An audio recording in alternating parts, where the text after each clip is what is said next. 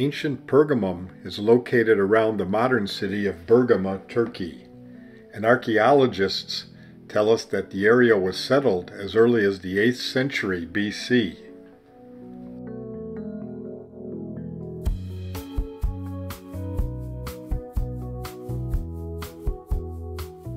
The highest section of Pergamum is called the acropolis, and that's where we're heading. Buses are not allowed to use the road going to the top, so we're going up on the cable car.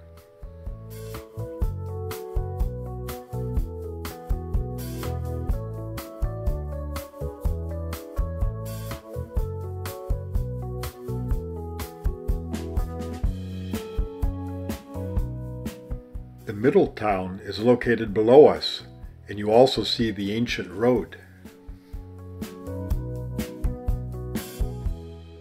Here's an artist's rendition of the citadel at the top, and we can also see some of the old fortification wall.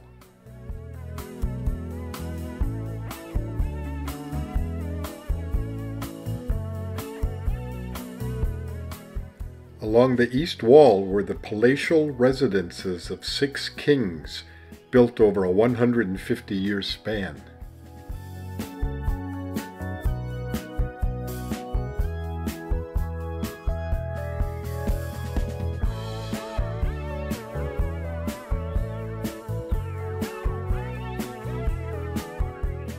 The Temple of Trajan is the only truly Roman building on the Acropolis. The paved platform is 189 feet by 217 feet.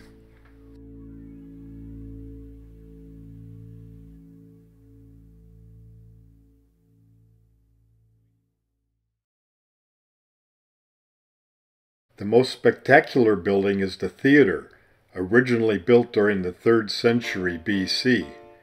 It would have provided its patrons a fantastic view of the city and the plain below as they were watching the theater performances.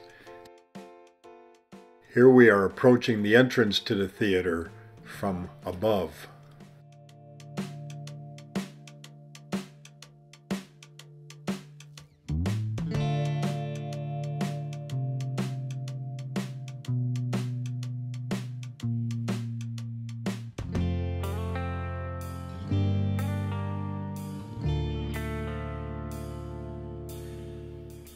The theater has 80 rows of seats.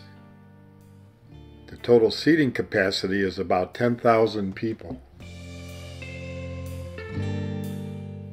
This shot gives you an idea of just how steep it is. And then we head back down. Founded in middle 4th century BC, the Asclepeion at Pergamum was dedicated to the Greco-Roman god of healing. This was one of 6 healing sanctuaries in the ancient world, similar to a modern health spa.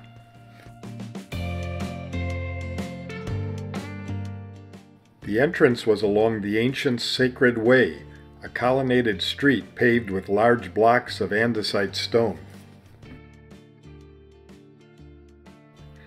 The sanctuary had a theater, a library, sacred spring for drinking, pools for mud bath treatments, and sleeping rooms. Some have speculated that Luke could have had some of his medical training here, and he could have joined Paul and Timothy and Silas when they were here.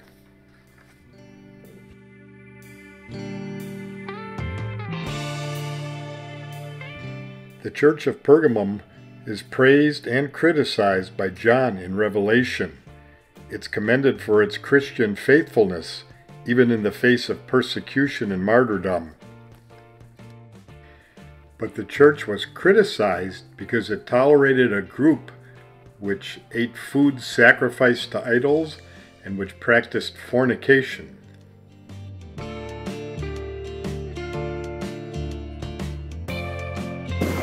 Oh, I hear it.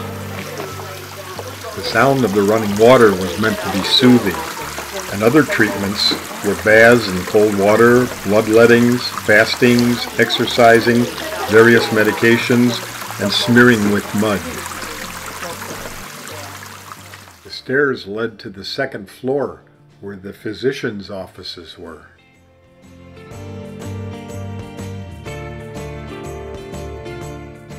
This was one of the soaking tubs. Here's the Roman theater, which seated 3,500 people.